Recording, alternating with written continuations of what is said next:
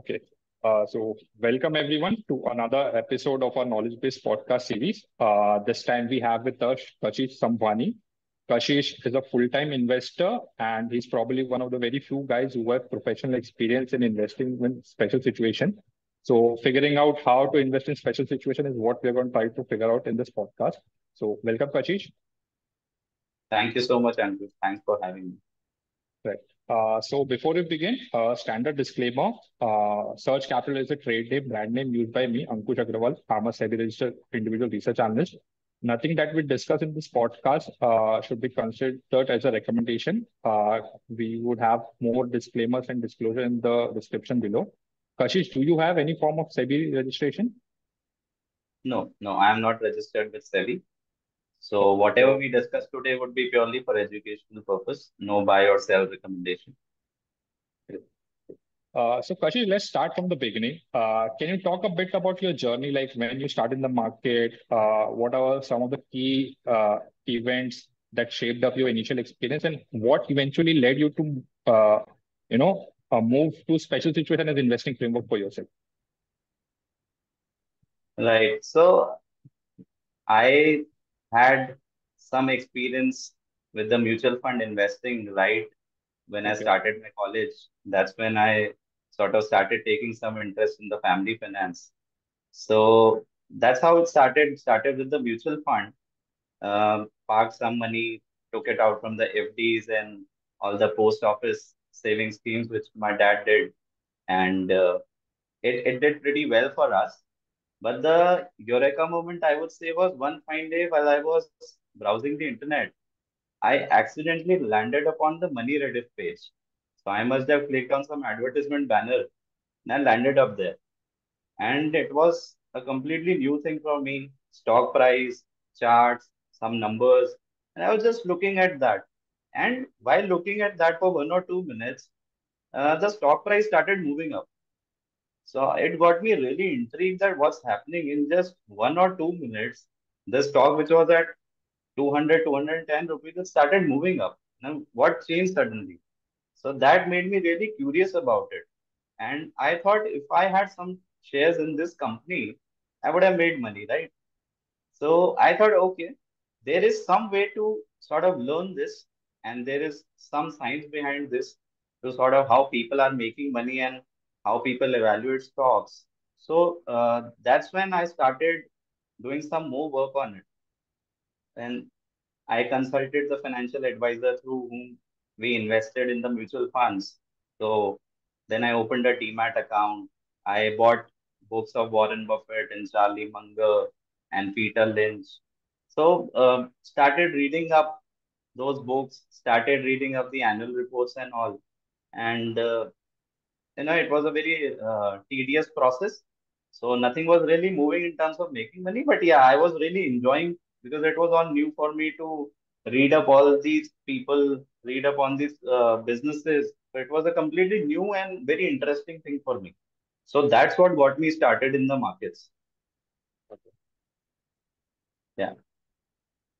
So, what eventually led you to move to special situation? Like, did you try something else in the beginning? Tried it for a couple of years, that didn't work out, and was it a particular investment or some event that made you realize, okay, this is the way that I want to invest in the markets in the long run? Like, do you came across say Joel Greenwald somehow, and that's how what shaped your investing framework, or how was it? Yeah. So while reading about Buffett and Munger, all the theoretical knowledge I had, but I was Right. finding it really difficult to sort of put into that framework where the businesses were really cheap because this was during 2016, right? So the bull run had already started in 2013. So Right. stocks had already moved up 5 times, 10 times from those lows, right? So I was really struggling with how should I go about it because I couldn't find any bargains, right? Right. So that's when I decided to sort of move to Bombay, join a PMS firm. So I shifted to Bombay in 2017, joined the firm, and that's where we started doing the special situation investing because Okay. that firm's mandate was to invest in the special situation. So that's how I got introduced to special situation in Joel Greenblatt. Okay. Yeah. Okay. So basically, the entire journey of being a special situation investor is more from a professional roles perspective. Yeah, because I had interest in this, so I thought I'll take it up full time. I wanted to Right. become a professional investor, and I knew that I can't figure it out on my own because it will take me many, Yeah. many years to Right. sort of shorten that journey, shorten that learning curve, and sort of learn it very quickly. And that then I moved to Bombay, and that's where the special situation journey began.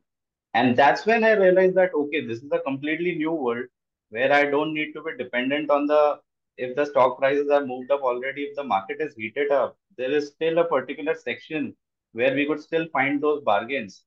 And yeah, that's what made me more intrigued and more interested in this because even during 2017, when the market was at highs, Yeah. we could find a lot of ideas which are way cheaper than the average market multiples were at that time. So that's how got me started. So, Kashish, how would you define a special situation? Like nowadays, 2016, 17, when you started that time, special situation was a very niche skill. I don't think a lot of people were doing it that professionally. Now, in last few years, it has become sort of an abused word where a lot of things are being bucketed into it being a special situation, which actually is not true. So, what Yeah. according to you is a special situation? Okay. So when we invest in a company, we are saying that hey, the value creation will happen in this business because of the management or because of the business tailwinds. And by investing, I would be participating in that value creation journey. So that's what a typical investment is. But when it comes to special situation, even though the premise remains same, that you want to buy a stock worth 100 rupees at a really cheap price, 50, 60 rupees. So the fundamental principles of investing, margin of safety remains same. But the stark difference here is that you don't need to create much value here. Value has already been created in the company. You just need a catalyst to unlock that value, which has already been created. So the value creation must have happened, but it has not been realized by the market due to XYZ reasons. But now that catalyst has come, that trigger is there for that value unlocking to happen. And then you can really have those asymmetric bets, those good risk reward situations in such cases. So the stark difference is value creation versus value unlocking in special situations. Right. Right. Yeah. Actually, that's an interesting perspective to define it like in a layman's term that you don't need actually like you're not looking at the business per se. I mean, broadly, you're looking at the what the value is there versus the current, say, market price or whatever. Makes sense. So, Kashish, there are multiple types of special situation, right? The catalyst that you're talking about, there are multiple ways in which that catalyst can play out. So, can you talk about different forms of this special situation and which type of special situation might work the best and say what are the key ingredients that are needed to create a great special situation at the same time which kind of special situation does not work that well in the broader scheme of things. Yeah, so where I have made most of the money, I would say would be in demergers, Okay. where there are multiple business divisions under one corporate entity, and management decides to hive off certain segment. So that is one. Second, where there is high probability of success and where I would say it works almost 8 out of 10 times, is the promoter change, Okay. right? So wherever new promoters come in, they come in with their own plans, they come in with new energy, right? And they have the plans to take the business to next level, which the previous promoters couldn't do due to expiry reasons. Maybe they have succession issues, maybe they don't have that bandwidth, maybe they don't have that aspiration. So this promoter change is a really lucrative area to play special situations. So demergers and promoter change, I would say these are the two topmost areas where most of the money has been made. Okay. Okay. So in case of a demerger, what would be some of the key aspects that you might look at? Like I remember some time back, you once told me that, in case of demerger, most people go out and look for buying the good business of the overall conglomerate. But the Yeah, real valuation arbitrage is actually in the bad business, and that is where you are interested in. So, Yeah. with a couple of examples, if you can talk about some of the aspects that you look at. Yeah. So let's take an example. There's a company called GMR Infra, which is now called as GMR Air Force. Yeah, So yeah, they had multiple businesses under GMR Infra. They had airport business, they had road assets, they had power assets, and a lot of debt, right? So they decided to hive off the airport business, which is more of a regulated yeah, business versus all these power assets and road assets, right? And everybody was interested. I mean, we bought it pre-spin, right? Because at that time stock was at 30 rupees or so. And as per the numbers, even the airport business was valued at maybe 50 rupees a share, right? And the other business was available for free. So we bought that pre-spin, and the airport business remained in the listed entity. And all these other assets of power, road, they hived it off to a different entity, right? And most of the value was in the airport business because the airport business was doing well. They were expanding, lot of tailwinds in terms of everybody's preferring the air travel nowadays with more and more airports, with more and more connectivity and government boost there. So no doubt that the business is gonna do well. But the interesting part in that business was, and at that time also, brokers were valuing the other business at 1 rupee or 1.5 rupee a share out of 30 rupees, right? And the other business got listed. The ratio was around, I think, one share for 10. So 10:1 was the split. So the stock was trading at 18 to 20 rupees, means 1.8 to 2 rupees free yeah, spin. And the stock was lying there. Nobody was interested, right?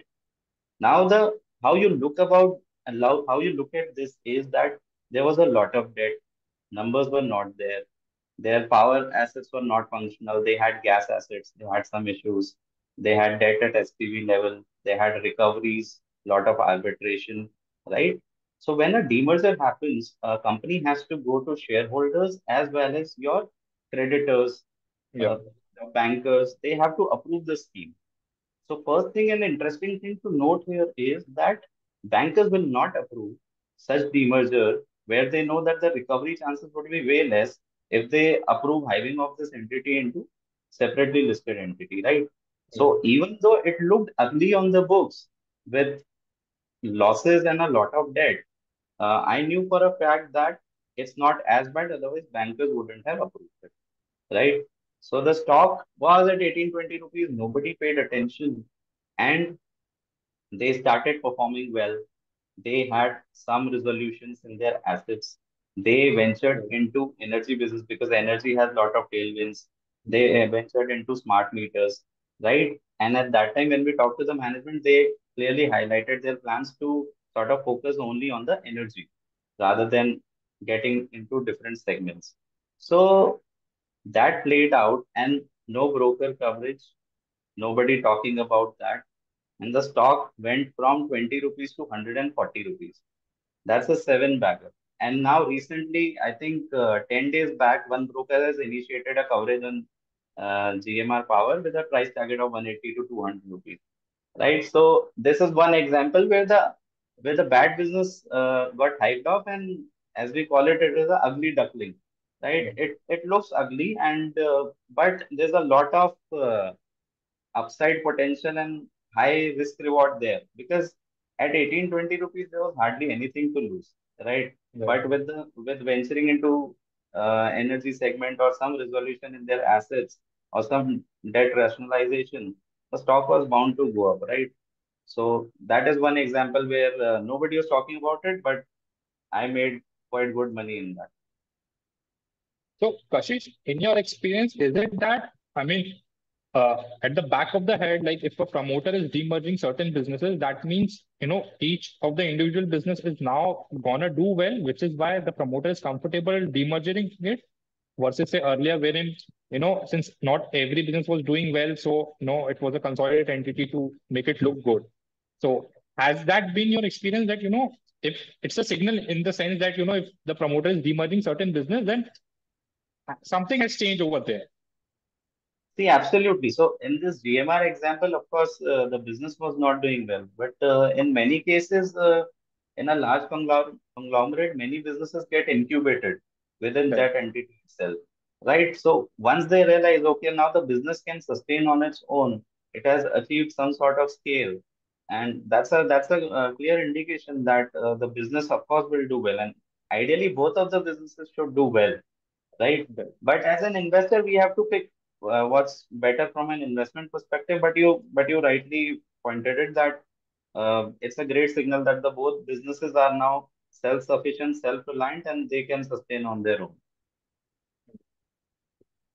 So, Kashish, in this special situation thing, how does screening work for you? I mean, the most common and say the most blanket approach is to look at corporate actions on a daily basis, right?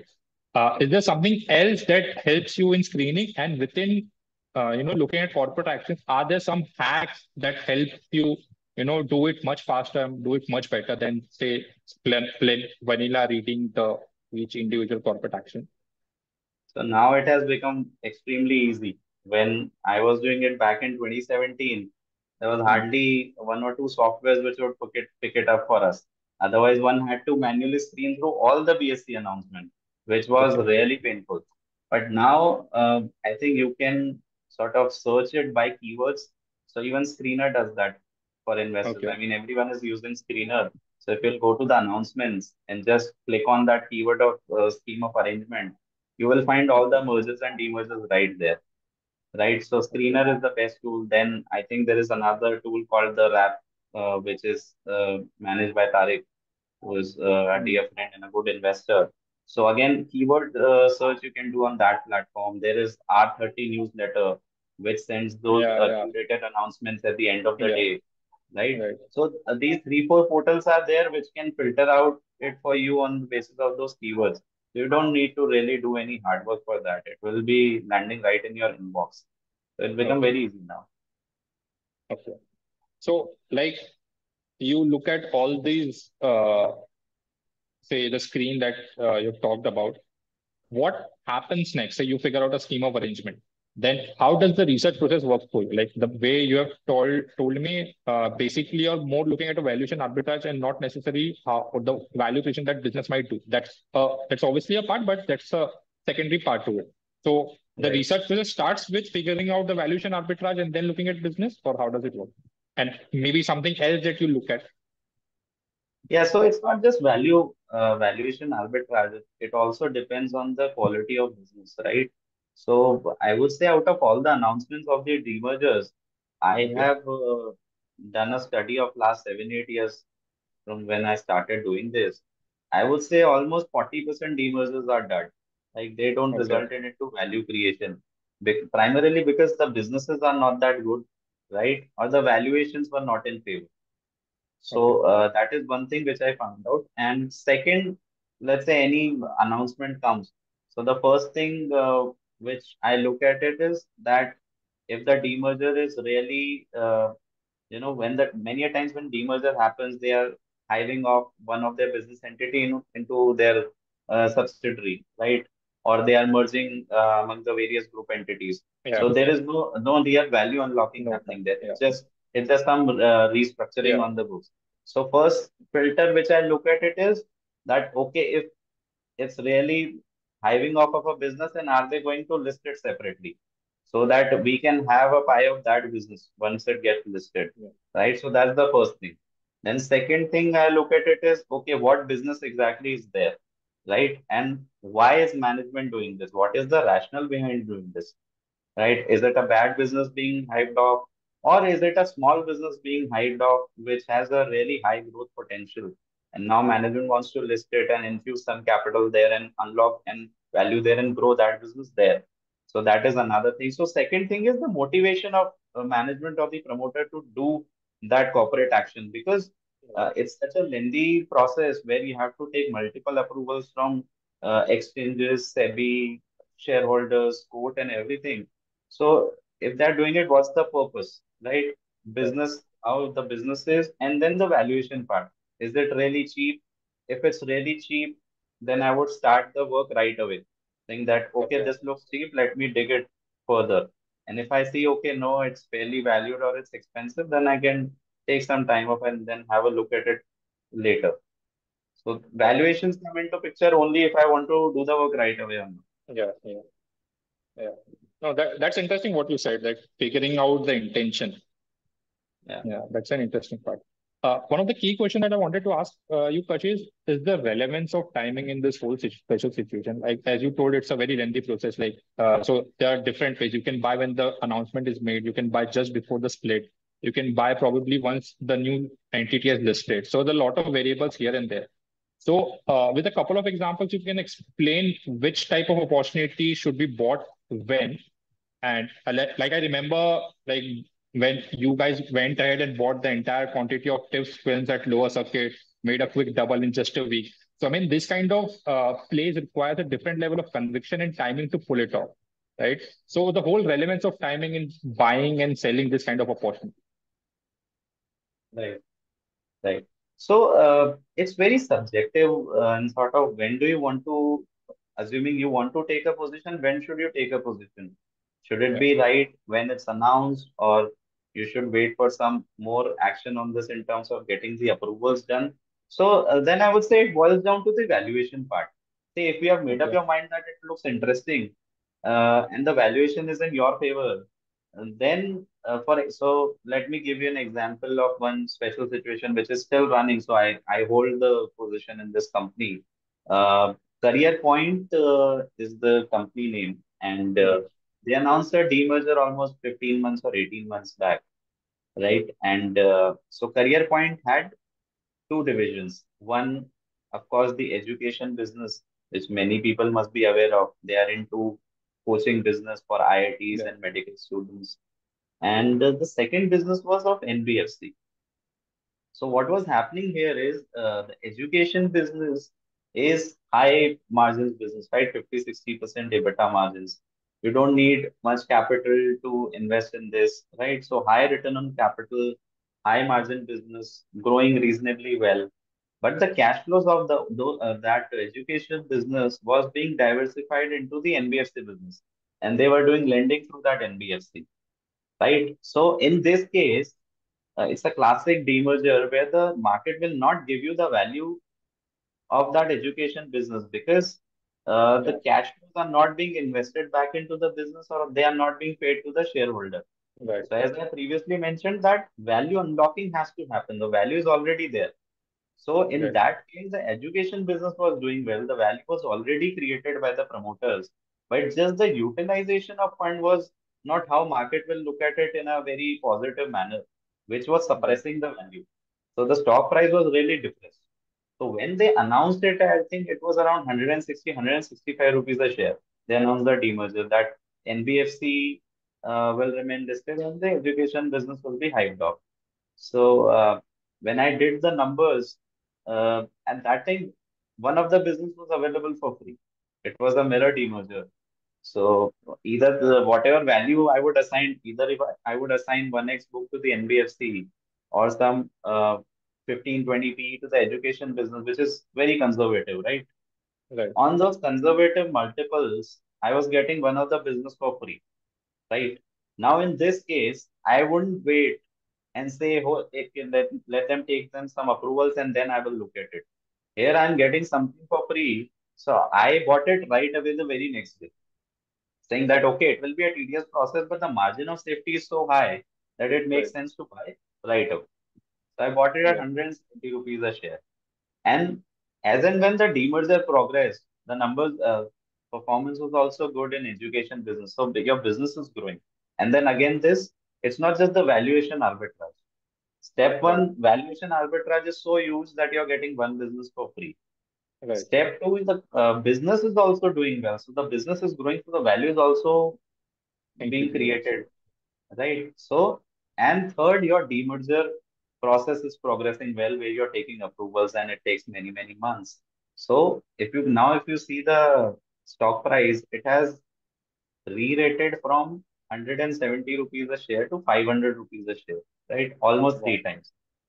And Okay. during this period, profits haven't grown three times or the top line Yeah, hasn't yeah, grown three times. It's just that market is now realizing that the cash flows won't be diversified into something unrelated activity. So let me just value it properly. So that value unlocking has happened more than the Right. value creation. So this was a pretty easy pick, right?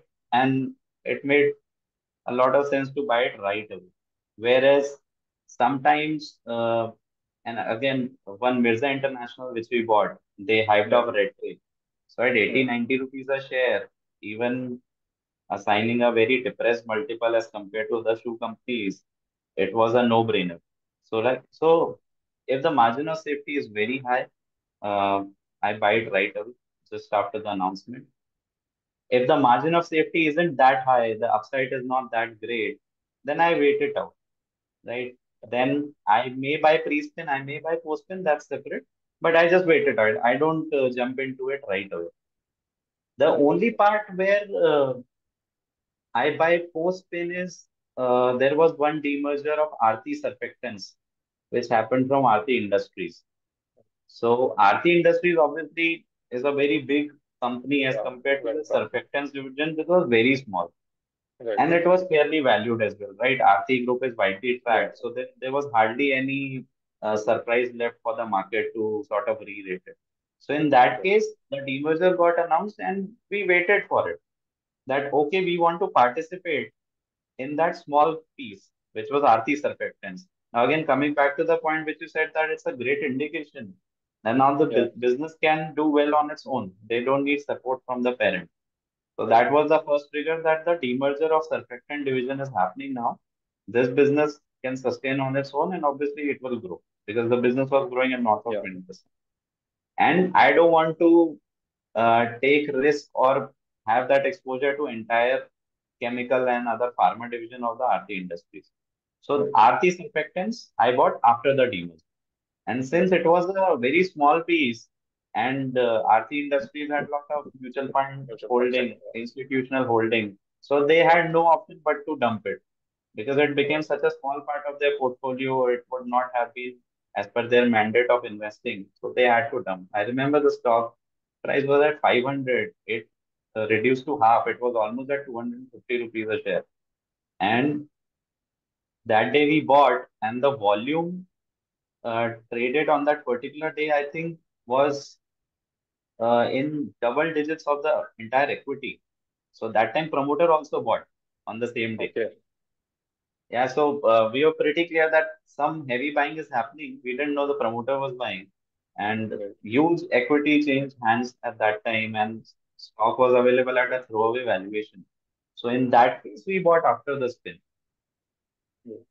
So, Kashish, is it still relevant? Like this is a known fact that in such kind of demergers, mutual funds and funds come and sell at whatever price, and it's obviously a bad selling. Like they are selling it for whatever price that is there and creating a value discount for smart investors to come and buy it. So, like Yeah. over time, has it changed that these institutions have realized that we should not do it and they take some time to do it, or is it still very relevant that they just do it? So what I have observed over many years is the situation hasn't changed. Like they Okay, still come and sell it because okay, see, if it's not as per their mandate, they cannot do right, anything about it, right? They right, cannot go against it. And second, as we said, that the position becomes very small for them if a small right, division is getting out. So, A, if it's not as per your mandate and the position is too small to make any impact, why would you take a chance for the regulations, right? Why would you violate anything? We would rather just right, dump it off and not care about that incremental profit, which will not right. move things for you. So the selling is still prevalent, and especially in the cases where the business which is hiving off is very small and or a different segment altogether, there the selling happens. Like for example, okay, so let's not talk about Aarti because the division was small. Let's talk about Yeah. Piramal Enterprise, right? Right. In Piramal Pharma, the stock corrected from 170 rupees to almost 120 rupees. And that Yeah. Yeah. MSCI inclusion exclusion thing, Yeah. Yeah. right? Yeah. Pharma, your mandate is not to invest in pharma company. So Right. even such a widely tracked company, funds Yeah. had to sell. What happens in that case is that once it's widely tracked and know that the fund selling is happening, the price will not correct that much because the other fund might be interested in Yeah. buying it. Yeah. right? Pharma funds would be interested that, okay, we will not get such kind of bargain. Let's just buy it. So the value arbitrage sort of decreases in that case, but the selling is still prevalent. It happens. Right. I mean, the reason I was asking this for that, like couple of years back, like the whole MSCI play, say MSCI index rebalance is gonna happen, people you used to jump in. But now it doesn't play out that well because as soon as the announcement comes, people start buying it and then they come and sell it to MSCI index at the day of rebalance. So at the day of rebalance, a lot of stocks don't go higher despite MSCI Yeah. buying because a lot of people know and they just stop selling it and they come at the time of MSCI. So from the same perspective, I wanted to ask that, does it happen that, since other funds also know that this guy is going to come and sell, are they waiting to buy? And does that prevents a much lower drawdown? But we have, as you've rightly explained, like different kind of companies, maybe some funds will come and buy because of their understanding. Makes sense. Makes sense. So Kashish, how does sorry, portfolio allocation works for you in say these of individual bets? Like what is one of the key ingredients that defines how say you would allocate higher or you'll allocate lower? Is there something has to do with the timing as well? Like, say, you are buying just as the announcement has come, so maybe say it will take 15, 20 months, so you take that into account as well. Or maybe in case of, say, a company has got team merge and it's now moving into lower circuits, you have to go and actually buy the lower circuit, which obviously is a different mindset and a different gut is needed to go and buy into lower circuit because you are the one who's gonna cushion the stock then. So in different situation, how does allocations work for you? Like, So, first thing, when I invest, I look at something between 3 to 5 years, right? My investment horizon is 3 to 5 years. okay, Situations play well before that, that's fine. I'll just take my money off the table. But so the investment horizon is 3 to 5 years, so that doesn't compel me from looking at things in the short term, right? okay, So I don't care if the demerger is gonna take a longer time. As long as I find that value, which I highlighted in Career Fund, that one business is available for free. I don't care if it takes 18 months or 36 months for them to get this done, right? The margin of safety is so compelling that I would make it a big position, right? When I okay, say big position, I would park somewhere between 7 to 10% of my capital in such situation, right? okay, And in terms of portfolio allocation, because I had this entire journey. So right, I started during 2017, 2019 phase, the capital was small. So rather than looking at it from a percentage thing, I used to okay, park absolute amount. So I okay, invested in 5 to 6 companies. My entire portfolio was 5 to 6 companies, okay, right? And then COVID happened, small cap carnage happened, right? And I went through a lot of volatility during that phase, just like other investors. And the portfolio had drawdown of 40-45%, right? okay, Uh, but the interesting part about having those 5, 6 situation positions was one of the stock went down by 50%, okay, which is say I had to book the loss. It was not right, notional. Another stock went down by 40%, right? And there were drawdowns. Third stock went double, fourth stock tripled, and fifth right, stock went up 20 times. So the wow, 20 times stock I wrote on the yeah, Twitter and my blog as well, which is in the plywood sector. right, And the overall KGAR was handsome, right? Because one right, stock did the trick. And yeah, the allocations, if you could say, were anywhere around 15, 17% in one stock. And the volatility was too much for me to handle, right? Because if you have such a big position, it's not easy to just book the yeah, loss and get out. And mm, it's difficult as well on the upside when the position becomes too big. What do you do then? 20% becoming almost 200% of the portfolio, right? yeah, So then I started diversifying. Post COVID, I thought, okay, I cannot take this much volatility. Let me just diversify it out now. And in that process, I started putting money in 25 to 30 names. I just moved to 3 okay, to 4% bets. It became very conservative because of that volatility. right, But when I did the annual review of all my positions and how I did or how could I have improved, I realized that if I would have allocated my money in those handful of names where I had the highest conviction, I would have made more money. I wouldn't have to deal with so many stocks in my portfolio, right? In terms of tracking and doing more work on it. So that's when I realized that I don't want to be too concentrated in this 5 names, nor I want to be too diversified in 25 names. So I picked my sweet spot, that is around 12 to 15 names. So now my portfolio will have only 12 to 15 companies. That's it. And in that also, majority of that would be in top 10 names only. So I found my sweet spot around there. And I struggled a lot with this allocation. I read up a lot of stuff on this in terms of how all these investors who have made it big, how did they allocate their capital? And be it Buffett, be it Munger, Joel Greenblatt, right, George Soros, Druckenmiller, right, all these legendary investors. I mean, many people quote them and Yeah. talk a lot about them every second day. What they don't discuss is these guys had 5 to 7 names in their portfolio, Right. right? So they all were highly concentrated. And of course, the kind of work they did, I am not able to do that sort of work, right? And the volatility they went through, it's a lot of psychological pain as well to sort of Yeah. live through that volatility. So I decided that, okay, let me stick to 12 to 15 names, and my returns would still be way higher as compared to those 25 names. And the risk would also be mitigated. And one important point here is that when I'm putting my capital in those 12 names, I'm not putting it particular sector. So Right. for example, if I play Career Point, which is 10% of my portfolio, that is into education mainly, right? Yeah. Let's skip the NBFC part, but I'm playing largely on the education.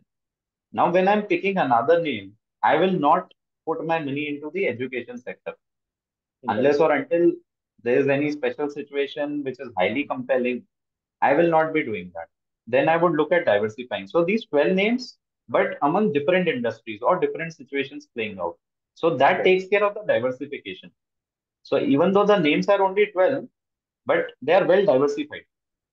And it Right. also gives a great upside because if any position goes wrong, on a 10% position, I'm losing hardly 2% or 3% of my overall portfolio. But Right. if the position goes right, let's say career point, it became 3x. The Right. 10% will go to 30% and will take care of the duds, which Right. didn't perform.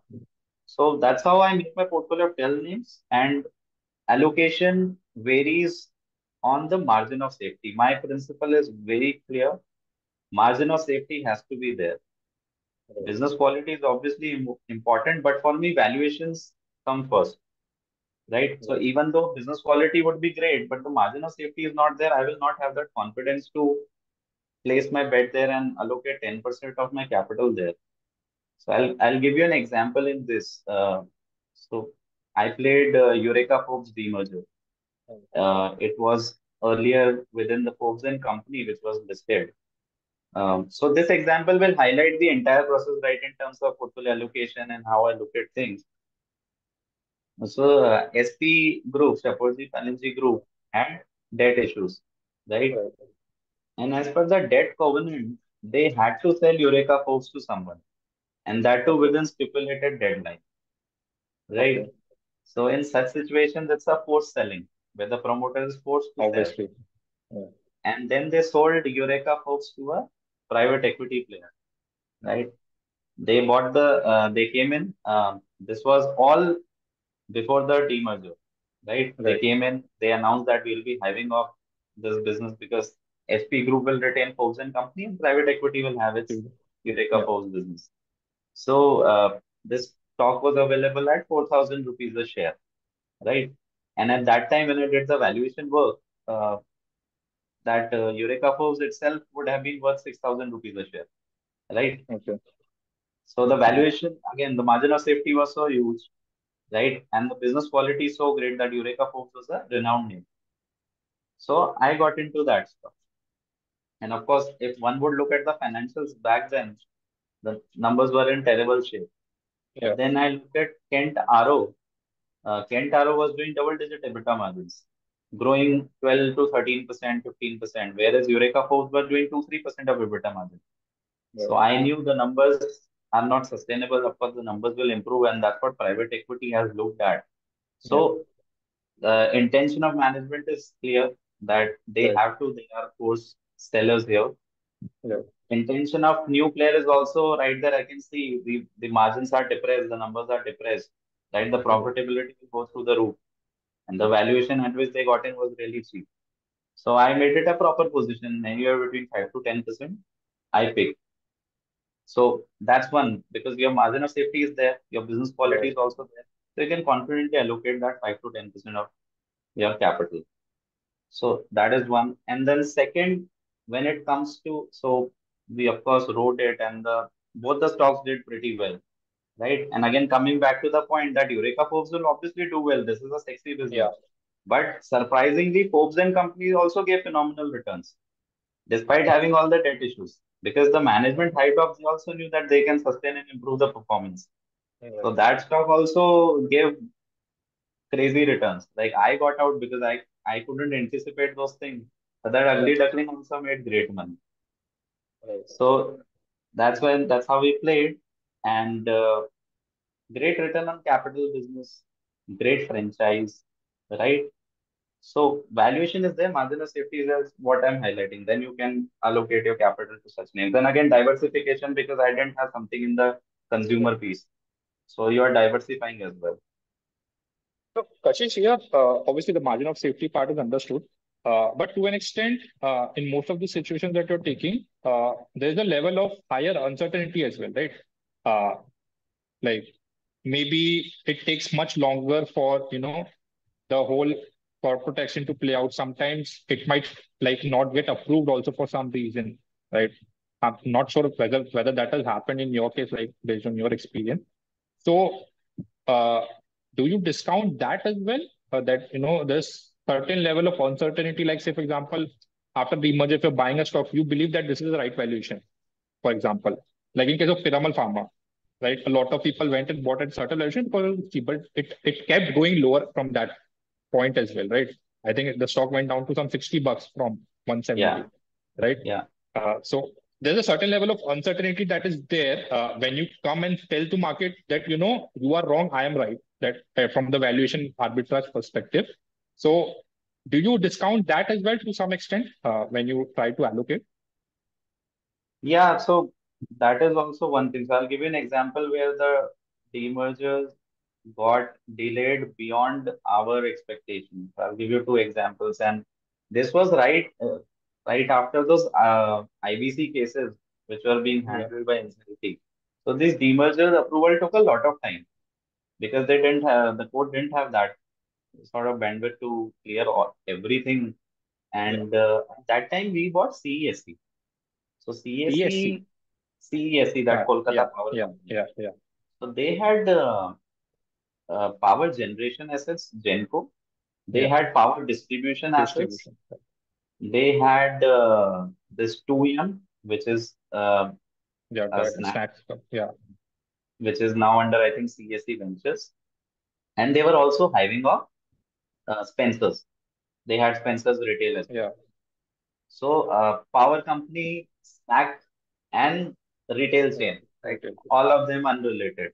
Yeah. Now, this demerger had to go through, and surprisingly, regulators said that you cannot hive off the Genco and the transmission business, Okay. right? They had the regulatory challenge there.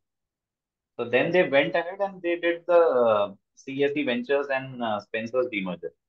So Okay. what happened in that case was okay, they had certain scheme which was laid out and they Yeah. went for the approvals. It didn't go through. Then Right. they amended that scheme, again went back to the regulators and all the parties.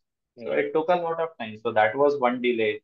Then we also played HSIL demerger, which is now Hindware Right. Homes. Yeah.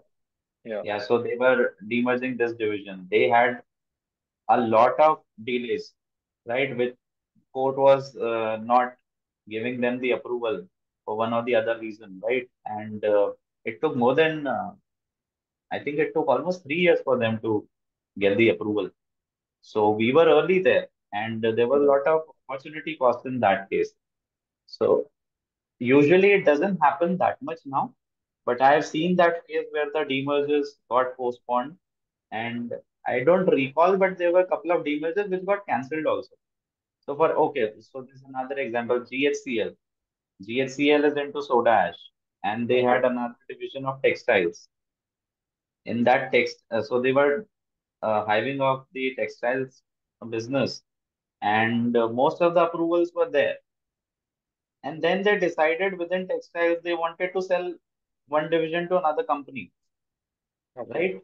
So you have soda ash, you have textile, you are separating the textile, but within the textile, they got an offer of certain Yeah. division and they sold it to a company, Okay. right? So that put a pause to the process. Nobody could expect that they would be Yeah. doing the sale transaction middle of all this regulatory action, and that got the demerger delayed. Right. So there are many times it happens that the demerger gets delayed, and I bake it to that, but that is more of a subjective thing. So one key point here would be if a big company is doing it, it would Okay. be relatively faster. If a Okay. small company is doing it, it would take a lot of time. Okay. So when let's say it should happen in 15 months, when there is a big company, they will close it in 15 to 18 months. But when there is a small company, it could take 24 months, 30 months as well. So that is one thing which I keep into account, that okay, that delays could happen here. So that's when again the valuation picture comes into play. That if the Right. valuations are compelling, take that risk. If the upside is only 20-25% with the delays Yeah. also kicking in, then I would just skip it. I would just move Right. on to next. So that bet has Right. to be good in terms of risk reward. That upside has to be asymmetrical. If it's a 20-25% upside, then I Yeah. don't want all of this Right. headache. I would just buy something thematic. I would Yeah. buy a good company which is growing at 15-20%. I can make that return there as well. Right. So at this allocation part as well, Kashish, are there enough opportunities at any given point? So you're investing in 12 to 15 opportunities. So at any given point, do you have this 12 to 15 special situations playing out? Or one should assume that cash is a natural position in a special situation portfolio? Or another point being that do you invest in something else? Say if you're not getting special situation, do you invest in some other normal kind of opportunities as well? So I think 12 to 15 opportunities are usually there if we Okay. talk from 1 year perspective. Because Hmm. what happens is demerger is announced, so you have the opportunity to buy pre-spin-off. And Right. then once the demerger happens, then you have the opportunity to participate in either of the two companies, Okay. right? So one situation plays out multiple times. So Okay. that is one. So at any given point of time, the 12 opportunities I can find in a year. That is Okay. given. Okay. But again, if the valuations go up too fast, I might sell, Yeah. right? I Yeah. can have the cash. And in that case, I then move to other opportunities. I don't simply stick to special situation. If it's not there, if it's not something compelling, then I would Right. move to something thematic. For example, uh, let's say QSR is doing well as a theme, right? Right. Or when we discussed, right, Indigo was a Yeah. great buy, Yeah. right? So then I move to those opportunities. But my Right. first preference is always special situation. I have no problem in holding cash as well because I Right. know at some point the opportunity will kick in Yeah. and I'll have all the chance to swing at that time. Yeah. That's the part, right? I mean, the way like like you were giving example, the announcement came today and you have to buy tomorrow in certain cases if the opportunity is very compelling. So cash is actually something that has to be there in the portfolio to make those kind of plays, right? So Yeah, so I don't buy any liquid V's. I don't do any FNO or all of that. yeah. Yeah. I'm okay holding cash because I know the day opportunity will come. It will cover up for all the lost Yeah. time. Yeah. For example, we both played Tips Industries Yeah. demerger, right? So I remember Tips Industries demerger announcement came at 5 in the evening. And Right. I did some work there on the same day, and at 9 a.m. I had to buy it. So if I didn't Yeah. have the cash, I couldn't have bought that stock. And stock it Mm. continues up to circuits right from Yeah. that day. Yeah. So I always hold on to cash because. And another example I can give you, recently a demerger got announced of Jubilant Industries. Industry. Yeah. 20 Yeah, percent for a couple of days. yeah. At 600, the Yeah. announcement came next day. Stock was at 600. I bought Yeah. in at 600, and as you said, 20% and it's a three bagger in 6 months, Yeah. right? I think it So was cash is 1200 in couple of days only. yeah, in a week it got doubled. So Yeah. I was then seeing where did I make fastest money? Was it Tips Films? or was it jubilant? So yeah, cash helps. No other positions, no small positions, Right. nothing to counter that. Cash is the key. Yeah. Another thing, Kashish, over here, like say if you buy a company for a special situation to play, for the most part, to play the valuation arbitrage. Once that part is over, do you end up holding those investments, for example, like tips you have held on to for so long, like 3 odd years almost, right? Yeah. So if you like the growth and the business, do you continue to hold them? Or for the most part, if the special situation that, because in special situation, you want a very non-linear kind of risk reward, right? So once that non-linear part is over, do you for the most part exit it, or in some situations you are comfortable holding it for the longer run? So mostly I exited. Uh, Okay. when the arb is over, things are fairly valued.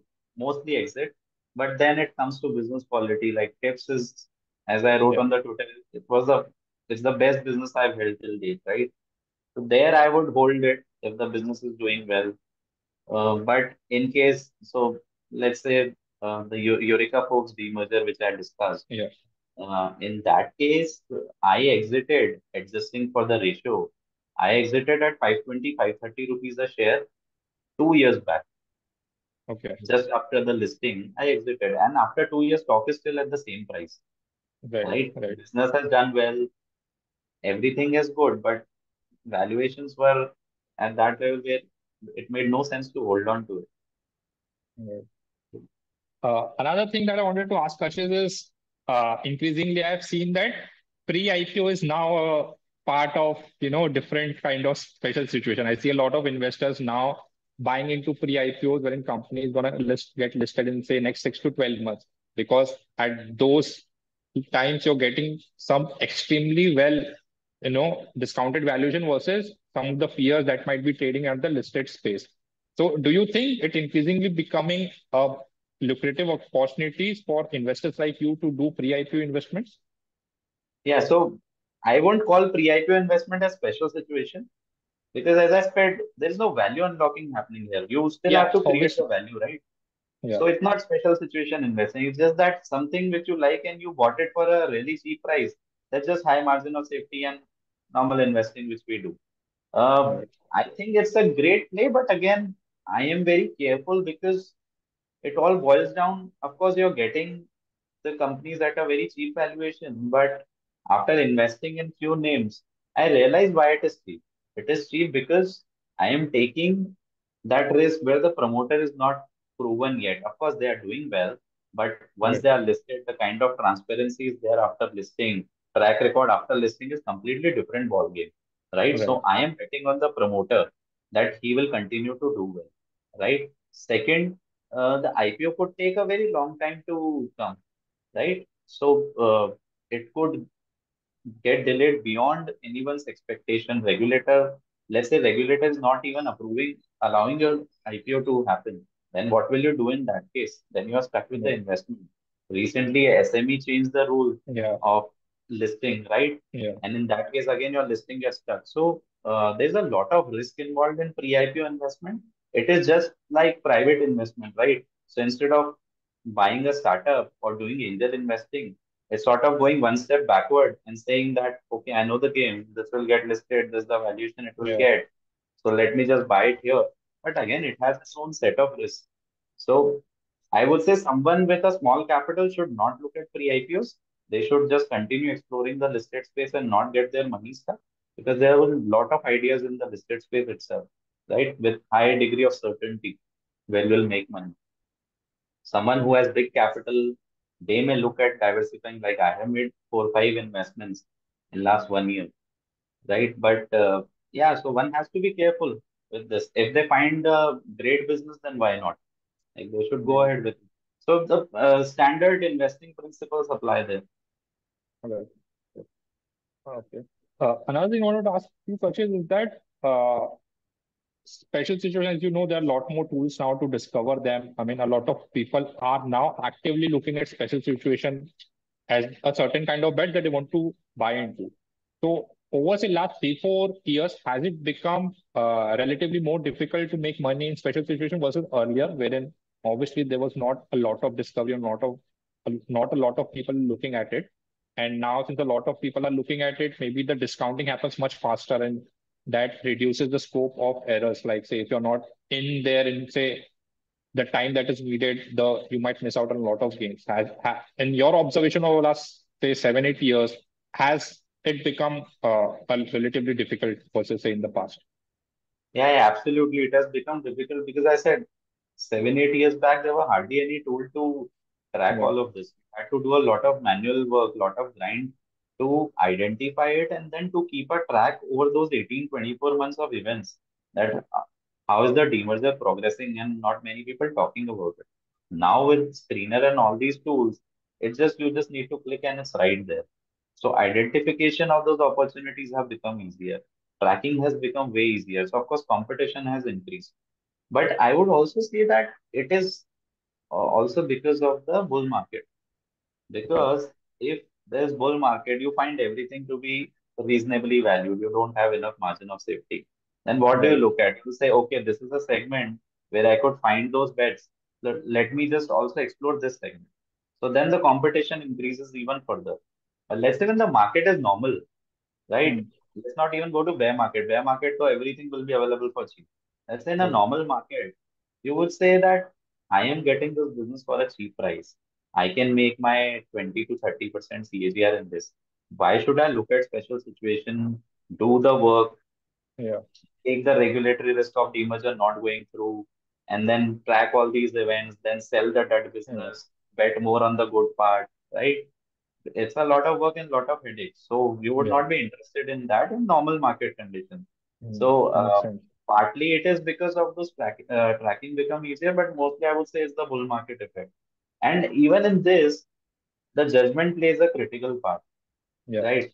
Because the beauty about special situation is that just like investing, rules are not applicable here. You yeah, can't yeah, say, I'm going to buy just after announcement, before announcement. I'm going to yeah, buy only the small business. You will not be able to make money if you follow the rules. So a lot of judgment kicks in. That's where the opportunities are there. So, for example, career point, many people were not interested because yeah. people were writing on Twitter that NBFC has 45 crores of NPA. It is given Hmm. to related party and all of that, right? But then it requires one step extra. I Yeah, analyzed all the goals. I talked to the management. I figured out what exactly the transaction is. How much should I trust them? How much should I discount this NPA? How much should I discount the management guidance? Right? That's where the edge is. Your investing skill, your judgment will give you the edge. And the competition, I think, will keep on increasing only. yeah. Yeah. So Makes sense. yeah, it has increased. It has become difficult for us. Yeah. So the final question, Kashish, if you can highlight one, two biggest winners of yours and one, two biggest losers, and the whole journey, like how you discovered them, what made you buy them, and what were some of the eventual learnings that came out of some of these bets? Yeah. So biggest winner I would say was Green Panel. Uh, Okay. that I bought around 2019. So Green Panel got demerged from Greenply Industries, Mm. and at that time MDF prices were low because they were facing lot of heat from the imports. Lot of capacity expansion was happening. Green Panel itself set up a very large plant in India at almost I think 5,40,000 cubic meters, and they were I think second largest in Asia at that time. And Okay. there with that capacity there was lot of oversupply. Demand was healthy. Demand was growing at 20%. So they had this created an temporary oversupply situation. And Green Panel also had a lot of debt because the massive capex they undertook, they had to take the debt, right? And I remember stock listing at 40, going back to 30, because at that time, all these small caps and mid caps, they were Yeah. not doing well. There was a Yeah. Yeah. carnage. Yeah. So here you have one entity which got listed where the business is suffering because of demand and supply imbalance. Pricing is down because of imports. You have debt-laden balance sheet, right? Nobody would like to buy it. And again, people knew it was Greenfly was widely tracked stock, right? Yeah. So it's not yeah, that people were not aware, but at that time everything was available at such a good valuation that who would say, ki, no, I want to back this player which is debt laden and I want to take the risk of losing my capital, right? yeah, I presented that idea in a forum. Not nobody was interested. Nobody was interested in buying that. The stock did well, and then COVID happened, right? yeah, Stock went from 30 to 60 and again went back to 25. Entire market moved, but green panel didn't move, right? But then even we couldn't anticipate the kind of demand which came due to COVID. Everyone was sort of renovating their home because all of them were short yeah, of space. The demand just took off, and their competition supply, which was supposed to come on stream, that got delayed because of COVID, yeah, right? So it played out really well. They were ramping up, they were paying off their debt, pricing improved, imports couldn't happen for a brief period, right? And the stock, it was so cheap. I was getting it at 30 rupees. I was getting it for somewhere 350 crores market cap, right? And the asset value of those MDF plant was 1100 crores, right? The rest of it was debt, obviously. yeah, But the simple calculation here was market cap was 360 crores. Debt was 500, 550 crores, right? Somewhere around 1000 crores was enterprise value. Even if they would have created some value from 1000 crores to 1500 crores, right? The debt would yeah, still remain 500, 550, yeah, yeah, and your equity yeah, would be almost three times. So that yeah, was the play. So I was playing that valuation arbitrage. I knew that at some point the demand will pick up, the supply will get absorbed. And I did my numbers at that time. It was available at three times forward EBITDA, right?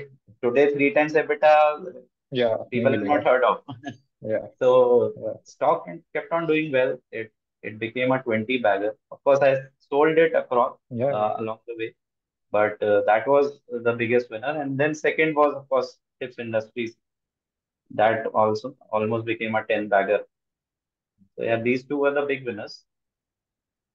And and on the losing side, losers, losing side, I would say I don't want to act cocky, but I didn't have any big losses if I bet on something. Many a times what has happened is that I have lost money because the situation got dragged for so long and the yeah, value unlocking didn't happen as per my anticipation, right? So for example, HSIL, I bought in and there was a drawdown of almost 45-50% at that time. And even though when okay, the situation improved, I was stuck in that position for a really long time. So my CAGR was hardly anything. So okay, again, that advantage of betting only on these 12, 13 businesses is you do a lot of work and you take care a lot of margin of safety into account that my premise is that I don't want to lose money. right, That is my first thing. So ideally, I want to buy where there is very low probability of losing money. Where if I run the bear case and bull case, even the bear case should show some upside, right? So, for example, business available for free or a small business which is getting hammered because of forceful selling. In all these cases, uh, the valuation plays a big role where you have that safety. But the contrary is that the situations don't play out. And so I don't have any real loss of capital in that sense. It's more of a notional loss or okay, opportunity cost. got it. At least as far as special situation which I could recall, if I would have made other investments, there I Yeah, would have lost money. But in yeah, special situation per se, I haven't lost money. got it. Got it. Yeah. So that were a lot of good insights, Kashish. Thanks for it. In the end, with each of this podcast, what we do is we like to have a takeaway in form of what is looking interesting to you, maybe a stock or a sector, and why. Like you don't necessarily have to name them, but a directional insights would also help if you can share. So I would say in terms of special situation, I think recently Raymond Lifestyle got listed, Yeah, and that is also down from almost 28, 2900 to 2400. So that could be an interesting play because I was looking at the valuation, it was trading at almost 13 times EBITDA. If I look at it with respect to the other players, how they are doing, they are richly valued. So I think some sort of opportunity could emerge here in this situation. And again, no buy or Yeah, sell not a, recommendation, yeah, but I see that there is a uh, very less chance of losing money from this level. Upside could be debatable in terms of how they grow because they are guiding for doubling their EBITDA by yeah, 2028. sorry. And so if they can perform on those lines, or if market would be kind enough to sort of give them the valuation which other listed players are commanding, then it would throw a great upside, right? Yeah, So that could be one interesting play right now. got it, got it, got it. Okay. Thank you so much, Kashish, for doing this. I think a lot was learned from this. Thank you so much. Thank you, Ankush, for having me.